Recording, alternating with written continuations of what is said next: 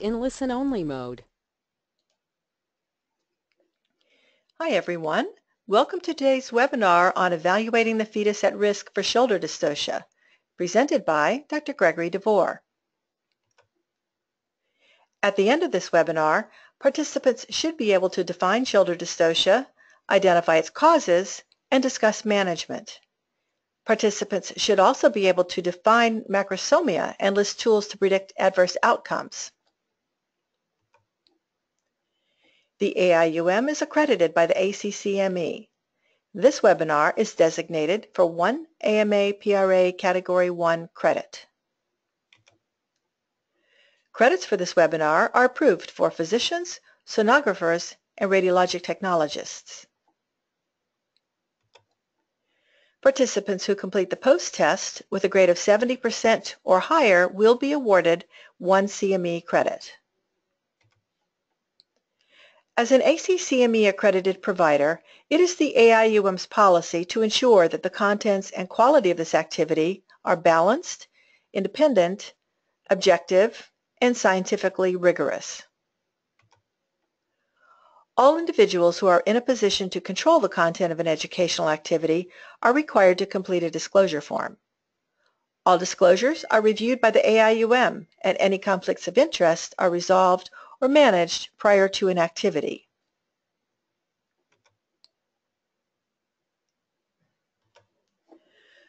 Dr. DeVore has no disclosures. AIUM staff members and individuals involved with planning this activity have no disclosures. During today's presentation, if you have questions for the presenter, you may type them into the question box on the right side of your screen. You will be able to submit questions throughout this webinar, but the presenter will not begin answering until the end of the presentation, at which time he will answer as many questions as possible. A recording of this webinar will be available on the AIUM website. And now, we're pleased to present Dr. Greggory DeVore.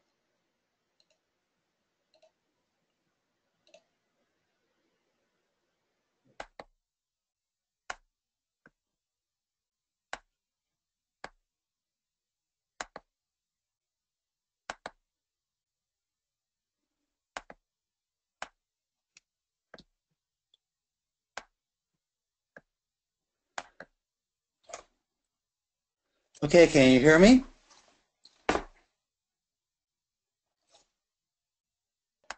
Sounds good, Dr. DeVore. Thank you.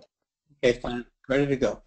And okay. Well, it's a pleasure to be able to spend 45 to 50 minutes with you and discuss the topic evaluating the fetus at risk for shoulder dystocia. This lecture was derived from a need in our local community to understand the principles associated with macrosomia and shoulder dystocia, so it was developed from a clinical problem and a need. Oops, a second here.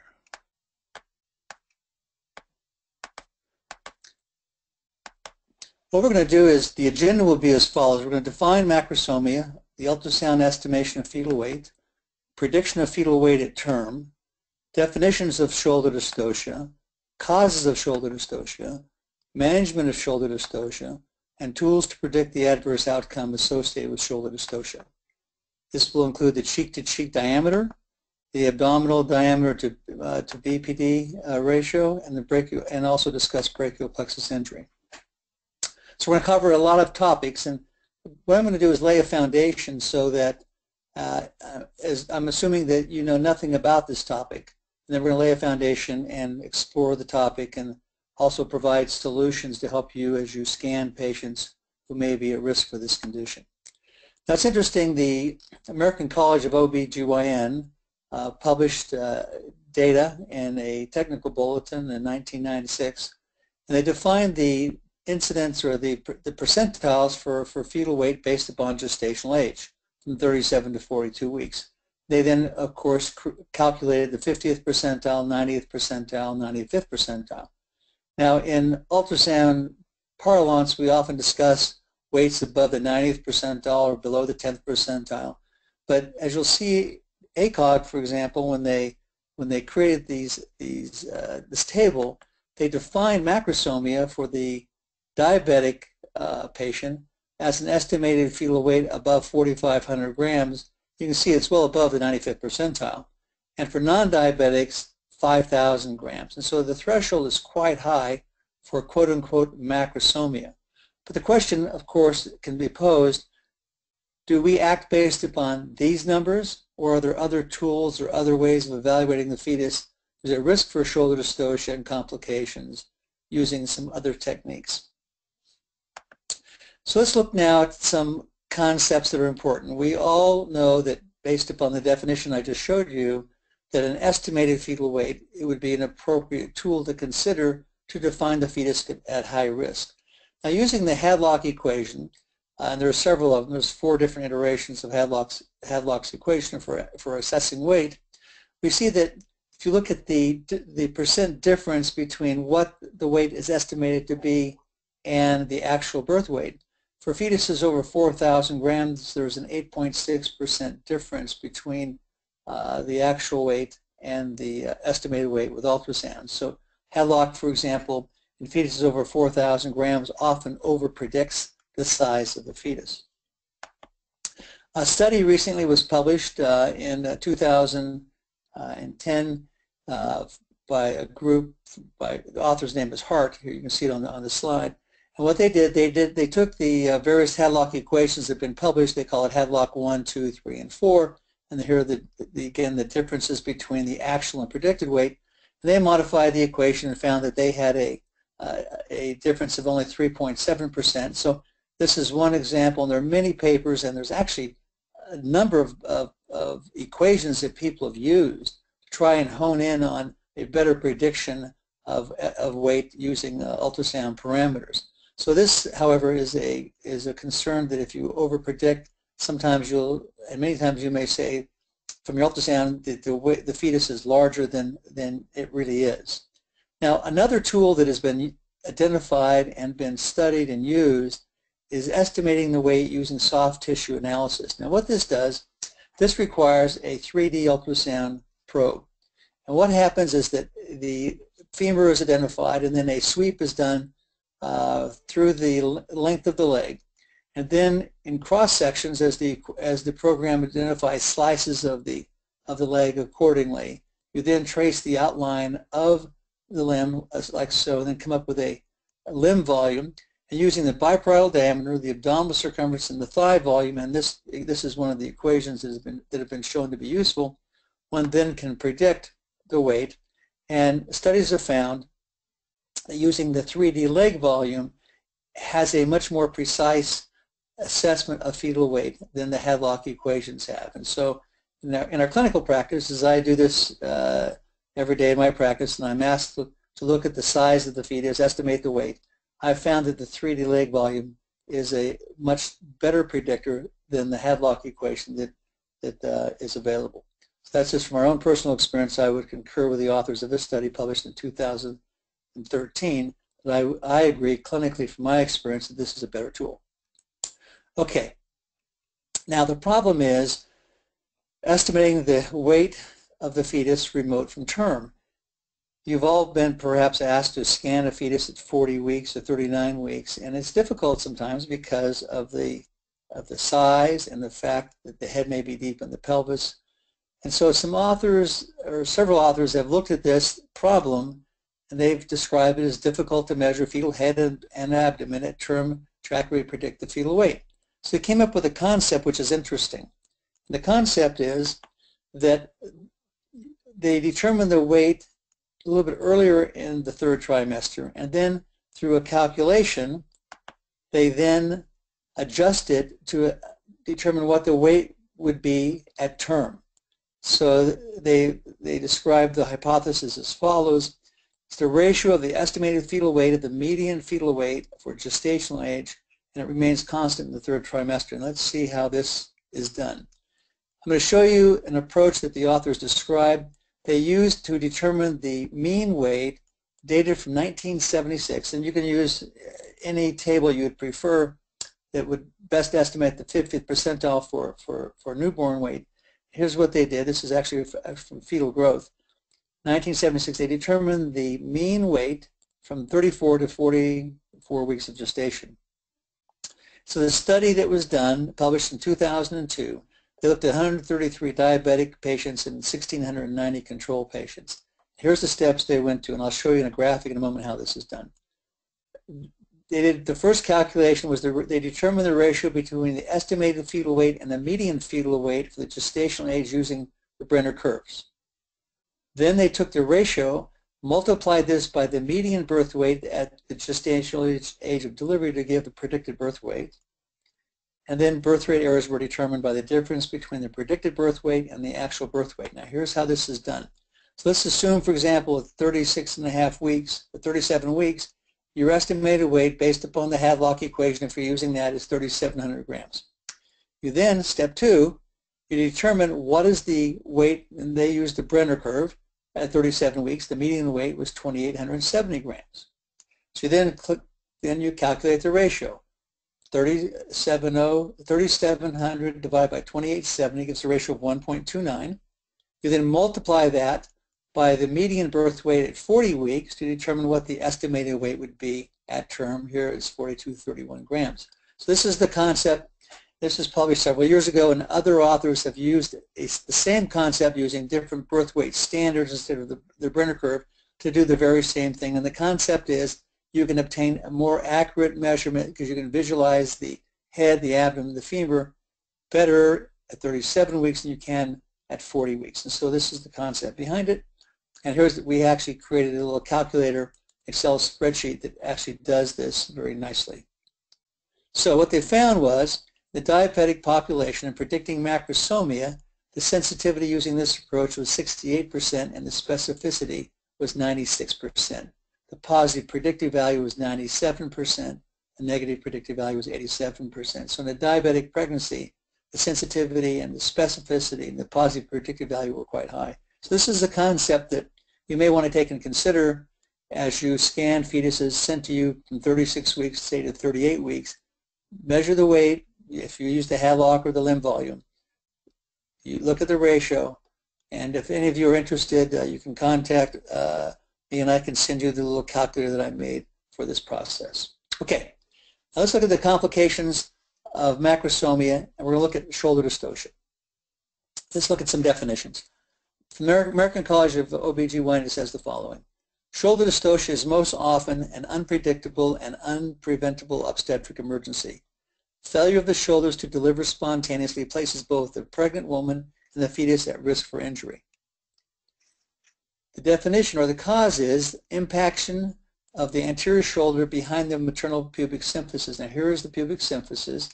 Here's the shoulder. So when the fetus is being delivered, the head comes out and the shoulder gets stuck or gets trapped right here. It also can happen at the posterior shoulder, or at the posterior shoulder can create the problem because there's a problem with the sacral promontory where again it gets stuck. So the shoulder dystocia can occur here, the anterior shoulder, or the posterior shoulder.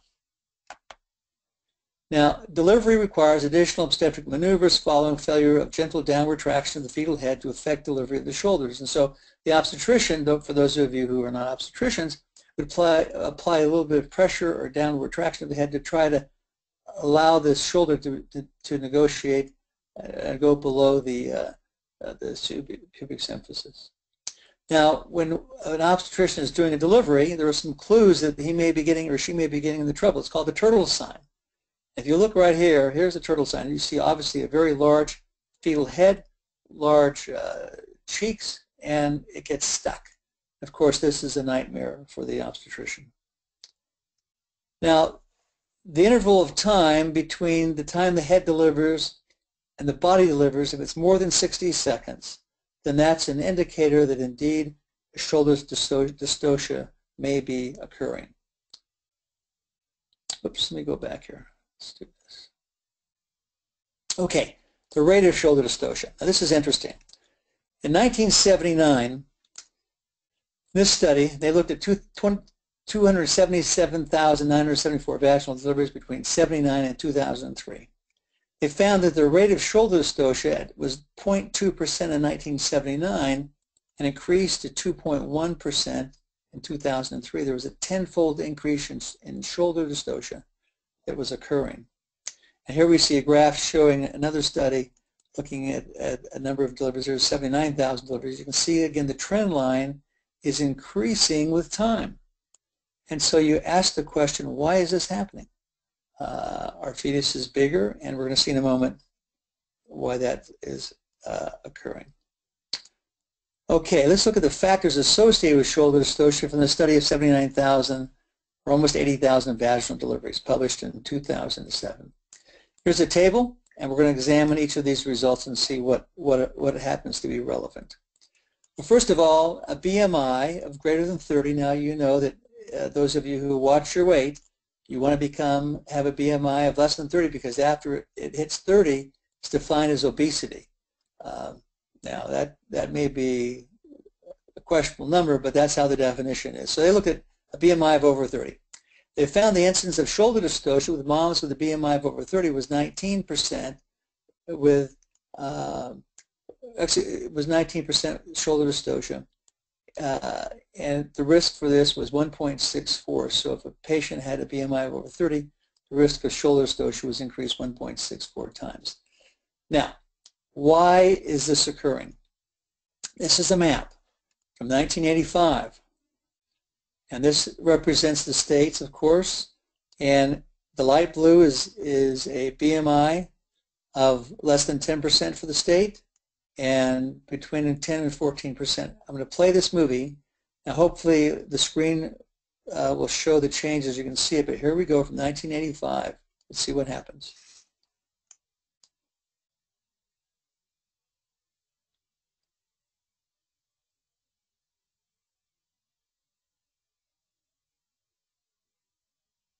Okay, so you see between 1985 to 2010 how the states have changed as far as their incidence of obesity.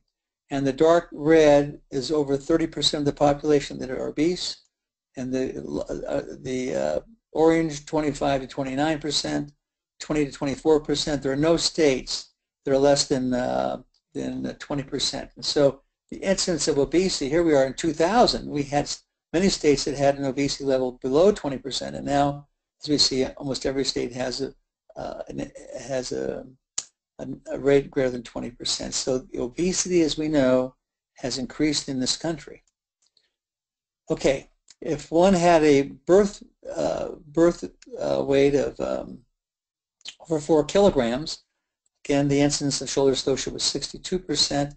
The relative risk 5.42. This simply means that if you had an estimated weight of more than 4 kilograms, the risk of shoulder dystocia would be increased to almost 5.5 times. Here we have a birth weight of over 4.5 kilos. Now, of course, you can't determine the birth weight prenatally, but this just gives you an idea. This is why this 4.5 kilo is an important consideration. The risk for shoulder dystocia was increased almost 16 times. So again, we look also at the clinical factors during labor. There's some values here, some indicators, again, of how long the labor lasts. And for those of you who are not obstetricians, this is not so important, but it just tells the OB that if you have length of certain parts of the labor that are occurring, the risk increases as the labor is prolonged. Okay, let's now look at 175,000 deliveries in California published in 1998. The incidence of shoulder dystocia was 3%. This is interesting. The Hispanic population, if you're Hispanic, your risk for shoulder dystocia, these are looking at relative risk, was actually decreased a bit. Induction of labor slightly increased, diabetes 1.7, birth weight over between 4,000 and 4,500 grams 3.6, or 4,500 grams 10. So what, again, the relative risk means if you say to a patient, you have diabetes, your risk for shoulder dystocia is increased 1.7 times. So these values are helping us to understand what contributes to these problems. This is another interesting graph that shows the incidence of shoulder dystocia. Here's the weight of the fetus on the x-axis, and so you see as the weight increases, this is for unassisted deliveries, meaning the obstetricians allow the patient to deliver vaginally and to push, and there's no instruments, no forceps, no vacuums, nothing. They just let them deliver as they normally would. And as the weight of the fetus increases, the risk of shoulder dystocia increases. If you were then to add to the equation the use of vacuum or forceps that increases the rate of shoulder dystocia. And what this really means is simply that the fetus is not progressing in labor, and the doctor uses a vacuum or forceps because they're not progressing properly. That just is a clue that there's going to be a risk for shoulder dystocia. If we then look at the diabetic population, we see the same trend, unassisted delivery versus the use of a vacuum or forceps. So again, using an instrument increases the risk of shoulder dystocia. If we now look at unassisted vaginal delivery and compare diabetics and non-diabetics, you see diabetes, again, as we would expect, increases the risk by itself for shoulder dystocia because of larger fetuses. If we look at vacuum and forceps, no diabetes and diabetes, again, the diabetes, again, is a risk factor. If we put them all together, what we see is that unassisted births, as the weight of the fetus increases, the risk increases, but this is lower than if you happen to have diabetes, which is the red line. If you have vacuum or forceps and no diabetes is the blue line. And of course, the greatest risk factor is vacuum or forceps with a diabetic patient. So this just gives you some ideas, some relationships. Okay. Now this is just a list of what they concluded. Let me just read this fairly quickly. 1, the incidence of shoulder dystocia increased with increasing birth weight. 61% of those infants weighing 4,500 grams or greater were delivered vaginally. For each birth weight category, the incidence of shoulder dystocia was increased among infants of diabetic mothers. When forceps or vacuum was used to assist for the delivery, the incidence of shoulder dystocia was increased for each birth weight. When diabetes and assisted vaginal delivery were examined together, their effects on the incidence of shoulder dystocia were nearly equal and additive. Vacuum or forceps assistance carries the same risk for shoulder dystocia. It's about a 250 gram increase in birth weight risk. Diabetes adds an additional 250 gram equivalent to the birth weight risk. In births in which the diagnosis of shoulder dystocia was made, the risk of an adverse neonatal outcome was higher when maternal diabetes was present. The risk of brachial plexus injury increased with diabetes was present. Okay, now let's look at management. Now, I realize that many of you in the audience are not obstetricians, but let me just go through some graphics and show you what the obstetrician has to consider doing. When the body is not delivered after 60 seconds, the first technique is what's called the McRoberts positioning, where the mother grabs her thighs and pulls backward, and this is the first maneuver the obstetrician uses. Then suprapubic pressure is applied by a nurse or an attendant to help the obstetrician to try and dislodge the shoulder. And finally, they try to deliver the posterior arm by rotation or manipulation. Now these are graphics from a ACOG publication called Neonatal Brachial Plexus Injury. And here's a stepwise sequence of what the obstetrician should do, and this is again published in 2014. It's designed for labor and delivery teams to understand the sequence. For example, first thing is call for help because you're going to need it. Secondly, the McRoberts maneuver of grabbing the maternal thighs and pulling them backwards. Suprapubic pressure, episiotomy, delivering the posterior arm, rotation, etc., etc. So all these things are to be executed in a timely sequence. Now, because the movie that I have here doesn't really play well on a webinar, I'm not going to show it, but this is just a demonstration that is used to teach medical students or residents the maneuvers used to try and do the steps I've just mentioned. Okay, and this is a sheet that ACOG recommends be filled out when indeed a shoulder dystocia is present to document what occurred. We'll see why this is important in a few minutes. Okay, now let's go back and ask, how can we predict adverse outcome? And we're going to now look at some ultrasound tools other than the estimated fetal weight to show you how this is done. The first is called the cheek-to-cheek diameter. This is published first in 1991, and what the authors did, they measured the diameter of the cheek from one cheek to the other. Here we see the lips and the nostrils.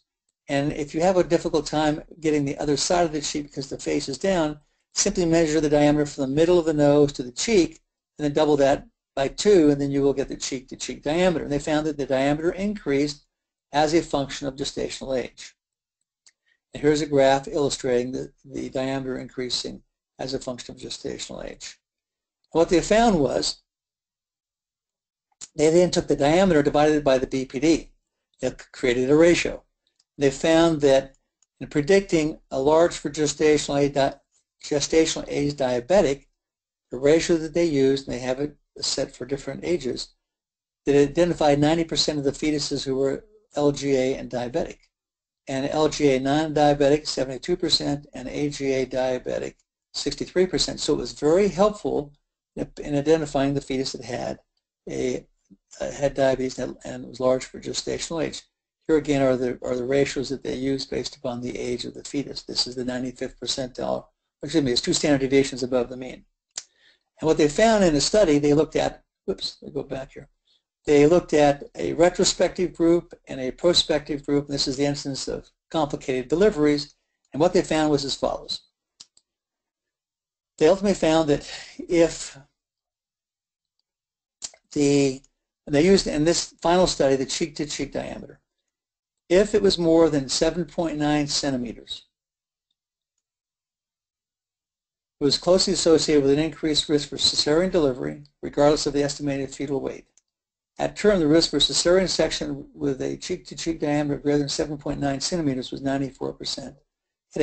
So this is a very important concept. It had a 40% sensitivity, but when it was abnormal, had a 97% specificity for detecting the fetus that would require a C-section because of failure to progress in labor. So a very simple tool to consider using. Another tool is the abdominal diameter minus the BPD diameter. And this is a study. The hypothesis was asymmetric distribution of fetal weight may predispose to fetal shoulder dystocia. So the authors in 2007, they said, okay, let's look at this. 322 patients, 23 of 32 had shoulder dystocia. Abdominal diameter, BPD diameter. And their criteria for the study was they measured the diameters, estimated weight greater than 97th percentile, and abdominal circumference greater than 95th percentile. And the percent who had diabetes, who had shoulder dystocia, was 39.1%, and no shoulder dystocia, 17.5%. And birth weight, we see here shoulder dystocia and no shoulder dystocia. And the diameter, mean abdominal diameter minus the BPD, this is the incidence, and here's what they found. If you compare all the tools, an abdominal diameter minus the BPD diameter greater than 2.6 centimeters had a sensitivity of 44%, a specificity of 90%, and a predictive value of 7.15.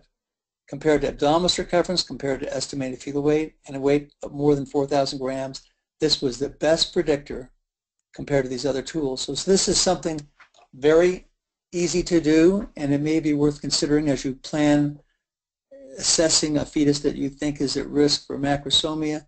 Even though you have used these tools for quite some time, consider this approach is very simple to take and do. And here's the likelihood ratio. Again, a high likelihood ratio of 4.44 using this concept. Let's talk about brachial plexus injury, because this is the concept, or this is one of the major problems, that a fetus who is macrosomic, who has shoulder dystocia and has trauma at birth, this is what results. And it shows again that brachial plexus injuries have increased over time. This has been a function, of course, of the increasing maternal weight and the increased risk of shoulder dystocia. Herpes palsy there's several definitions. I won't go into those in great detail, but bottom line is a child who has this injury can have no arm movement, a bent arm, no startle reflex, decreased grip. And here's some images of children who have it. Notice here the abnormality. Here's the arm, the arm. So again, these are complications that, if they persist, have a lifetime of problems. Now, I had a video, but it doesn't play well, so I'm not going to show it. But it was an interview with a young girl from England who is a teenager. She describes the difficulty of having herpes palsy as a child and now as a young adult, and all the complications, all the problems. And it's a very, it's a very touching video.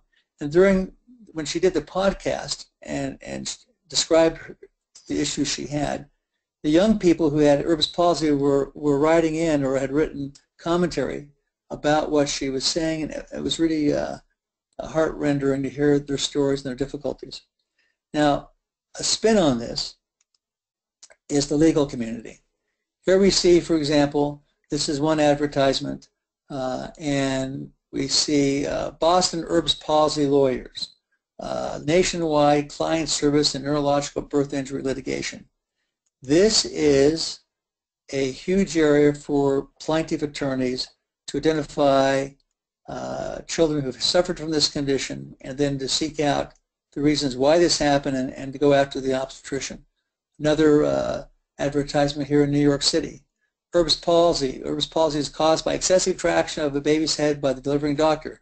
Children diagnosed with Herbs palsy are going to have permanent loss of function and pain in the affected arm. And so, again, they're going after the physician who delivered this child for problems. Okay, predicting risk for shoulder dystocia with adverse neonatal outcome.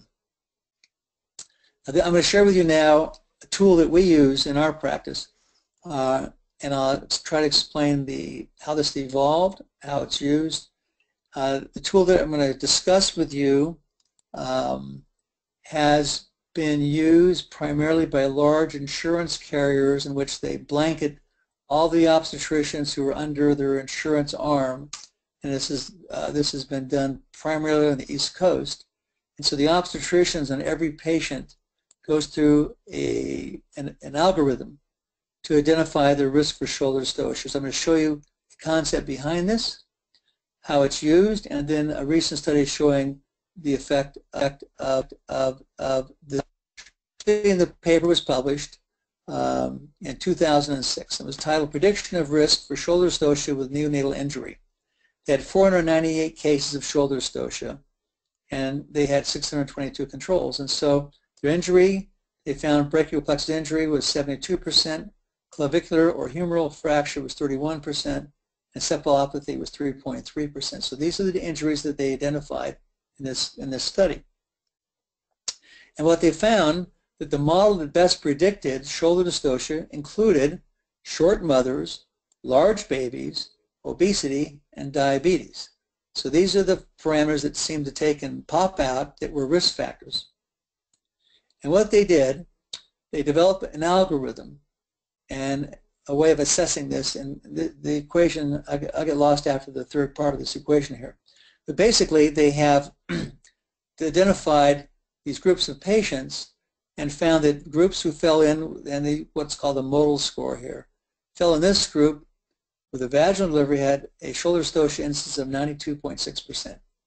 So from this study, they then said, okay, with this number of significant shoulder dystocia cases with adverse outcome or injury, this would be equivalent to looking at a population of 2.2 million vaginal births. And so from this data, they then created, or they looked at the variables that affected or predicted adverse outcome from shoulder dystocia. And here we see what we have between the two groups. Diabetes, maternal height that was short, maternal weight that was increased, maternal BMI, birth weight, and of course babies that were born that were large. And this is a form now that the obstetrician who are part of insurance carriers that offer this program, the patient fills out a form, the OB fills out a form, name, ID, etc., and answers these questions at 37 weeks to 38 to 39 weeks. They answer yes or no, yes or no, yes or no, and then they come up with a risk score, and if the risk score is increased, then they counsel the patient. And so it flows something like this. An office visit, 36 to 37 weeks. They conduct the shoulder screen that I talked about. They estimate the fetal weight, and here's the big question I'll come back to in a moment. And if it's low risk, they don't do anything. If it's high risk or intermediate risk, then they have a conversation, discuss it with them. Let me show you how this is done. Now what happened? I came across this program when I attended Society for Maternal Fetal Medicine meeting several years ago, and this was discussed in a presentation, and I contacted the people who make this. And I said, I would like to use this in the clinical environment because I'm always asked a question on pretty much a daily basis does this fetus have a risk for shoulder dystocia? Well, you use the different tools we talked about. So this is a program that I've used, and I'll show you how it works. We fill out the information, the weight, the BMI, the age of the fetus, the time of the examination, the estimated weight. And what I've been doing is I've been using the Hadlock equation and the limb volume equation, and then identifying which, the risk factors based on both, and I then counsel the physician as to which weight estimate I feel is the most appropriate, and for the most part, it's the limb volume equation. But here you see the program allows you to take and predict at the time of the examination if the risk is higher or not. So this is an intermediate risk zone, high risk zone, and 14 days later a high risk zone. So you then would discuss with the patient the findings. So let's take and see what you might say. You do the examination, you estimate the weight, you do the calculation, and it says she's in a high risk zone. So then you might have a discussion that says the risk for shoulder dystocia with a permanent brachial plexus injury is 15 times higher than the background risk. Risk for shoulder dystocia with any brachial plexus injury is 8.4 times higher than the background risk. And so these numbers come from the analysis that is performed. So it gives you these ratios and these values. So here we have somebody who's an intermediate risk zone. Okay, you'd have the same conversation with him. The risk for shoulder dystocia with permanent brachial plexus injury is 2.2 times higher than the background risk. The risk for shoulder dystocia with any brachial plexus injury is 2.5 times higher than the background risk. So again, you have a discussion with them. And the same thing, here's low risk, and so you would say your risk is quite low and have that same discussion. So once you've done that, the conclusions were from the study were the following. The risk for brachial plexus injury with permanent injury can now be quantified, or it should be quantified, not quantified. The healthcare provider and patient can now be provided with information regarding the risk of brachial plexus injury, together make a decision regarding the method of delivery. The patient signs a consent form for delivery management. This may protect the physician from future litigation should an adverse outcome occur. So this is the concept. You estimate the weight with ultrasound, the best tool that you have to use. And again, I find that limb volume is a better predictor. You compute the risk. You then advise the patient. Now, this is a study published in 2012 looking at this approach, and let's see what they found. I'm going to write to this point right here.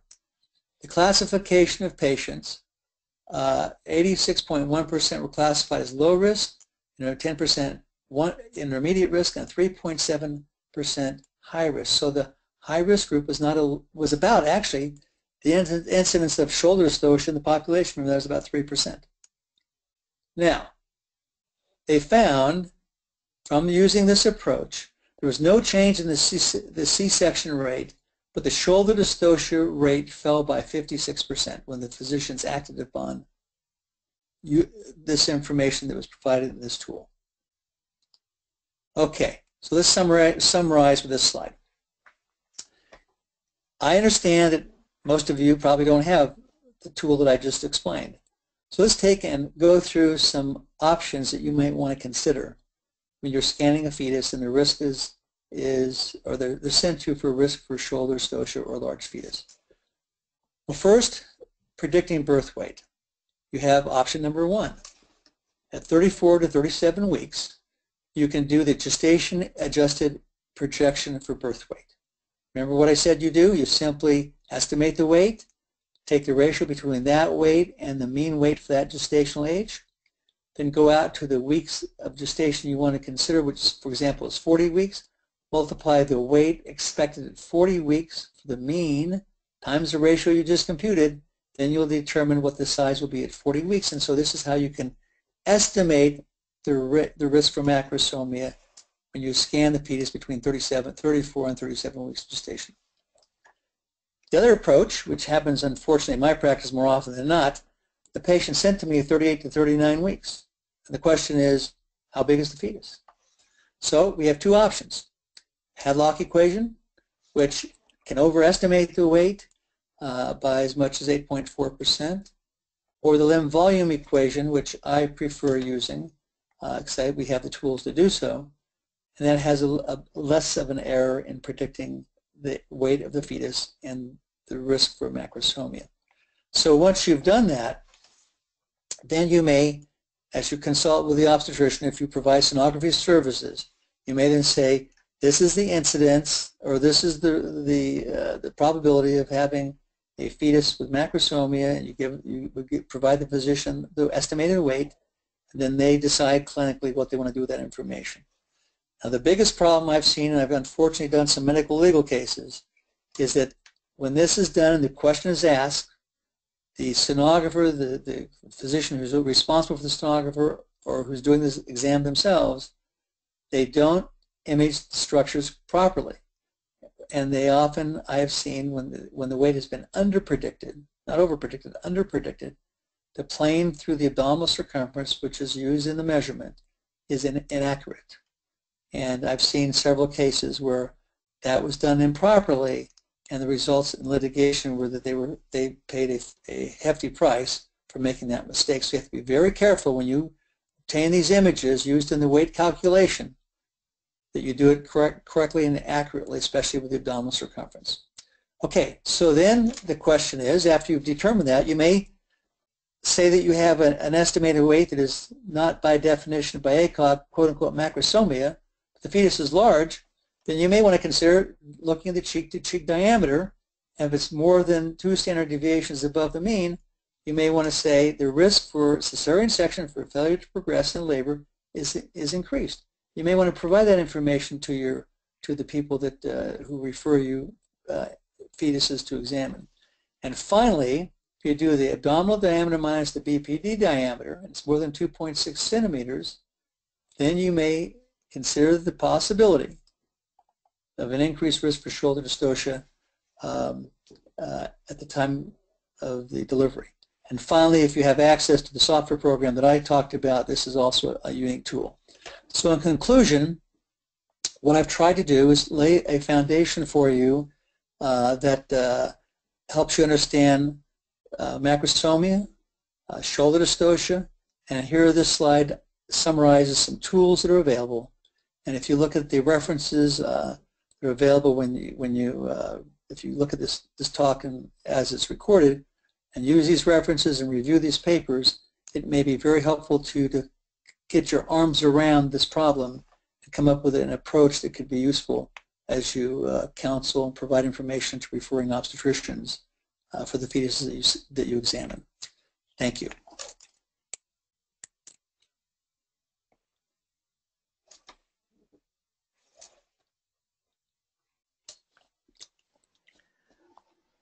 Thank you so much, Dr. DeVore. And it looks like we have several questions from the audience. Are you able to see them? I am. Let me see what we have here. Okay. Question 1. Why is there increased incidence of shoulder dystocia with assisted delivery? Is it that assistance is used more frequently as a consequence of shoulder dystocia? The answer is this. Well, there's probably 2 answers. One is, many times the obstetrician who's doing the delivery, the fetus is not progressing as it should in the last part of the labor process. And because of not knowing how large the fetus really is, they put on forceps or a vacuum in an attempt to assist in the delivery, and lo and behold, the fetus is larger than they anticipated, and they get trapped and they have a shoulder dystocia from that. Okay. Next question. Do all of the risk factors have to be present for baby to be at risk for shoulder dystocia? Short mom, diabetes. Very good question. Not necessarily. What I've seen, for example, in using the computerized analysis that I talked about, various factors, they interplay with each other. For example, you can have a taller mom with a larger fetus, but she has diabetes, and that would then place her perhaps at higher risk. Or you can have a mom that has a fetus that has an estimated fetal weight, say 4,200 grams. It's not by definition macrosomia, but she's 5'1" and she has diabetes, and that she pops out as having an increased risk. So it's putting all the factors together, and they play differently depending on the combinations. That's what's nice about the program, because it looks at the interaction between these factors and gives you a risk. Are moms with cerebral palsy at a higher risk of posterior shoulder dystocia due to prominent sacral promontory? And moms with cerebral palsy. Moms with cerebral palsy at higher risk. I'm not sure that the mom with cerebral palsy would have a higher risk unless anatomically she has a prominent sacral promontory. So I'm not quite sure how to answer that, other than if the mother has physical changes because of cerebral palsy that would increase or decrease the distance between the pubic symphysis and sacral promontory, then if that's a result of that, then that would increase it. Okay, any other questions?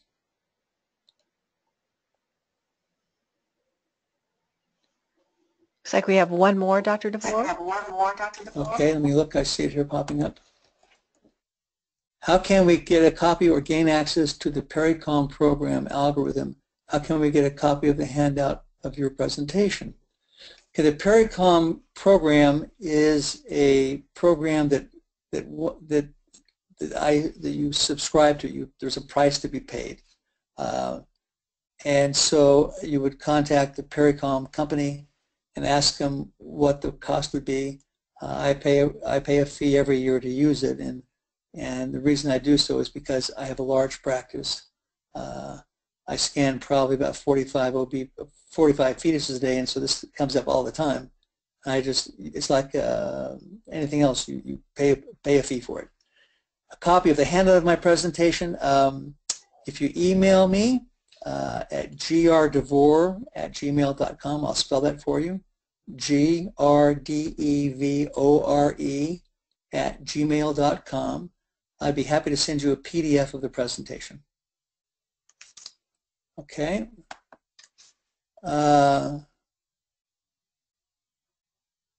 Any association between prominent subcutaneous fat and macrosomia? Yes, there is, and this is why the limb volume equation that I use is so important, because what happens, you can have a fetus with a large abdomen and normal subcutaneous fat, and the headlock equation will overpredict the weight. And by the same token, you have a fetus that has maybe a high normal abdominal circumference but a lot of subcutaneous fat, you'll underestimate the weight. So the two are related, and this is why the limb volume equation is so useful, because it takes that into account that you cannot measure any other way. And those of you who happen to have current 3D, 4D ultrasound machines from the various manufacturers, all of them, the three major companies that make these machines, have this equation and its ability to estimate the weight built into the system. So you may want to contact your applications people for the company if you have a machine, and have them show you how to take and use this, because it is in their machines. Okay, another question. Does the fetal liver volume predict fetal macrosomia? It may. Certainly, as you look at the structures in the fetus that are increased when you have a larger abdomen, the liver makes up a huge portion of that abdominal circumference that you're measuring. Certainly, to measure the liver volume on each patient would be problematic, but I think the concept of a larger liver certainly is associated with macrosomia, because the liver does increase in size, and that's the main structure at the level of the abdominal circumference that you see that is increased when that abdomen is large.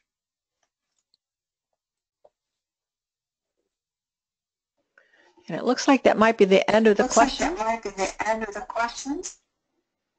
Okay, let me just repeat my email one more time for those who may want to take and have a copy.